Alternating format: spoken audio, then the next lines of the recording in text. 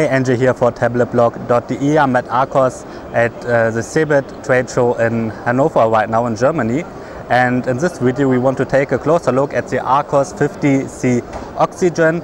It is one of the first smartphones with the new OctaCore processor from MediaTek, clocked at 1.7 GHz. So let's quickly go around the device. We have a 5-inch display with a 720p resolution, so 1280 by 720. Inside is the octa-core chip, 1 GB of memory and 8 GB of internal storage. So let's quickly go around the device. You have a webcam here at the top, then 3 capacitive buttons on the bottom that light up if you touch them. On the bottom here we have a micro USB port, a power button, a headset port, and a rocker switch for the volume.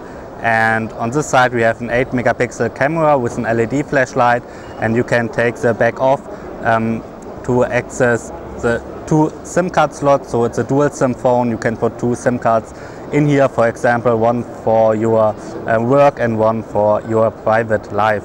On here runs Android 4.2 Jelly Bean, and we don't know if there will be an update to Android 4.4 KitKat. The hardware will support it, of course, so maybe it will come in the future. In Germany, the Archos 50c Oxygen will cost under 230 euros, so about the same price would be expected for the US market if it will be available over there.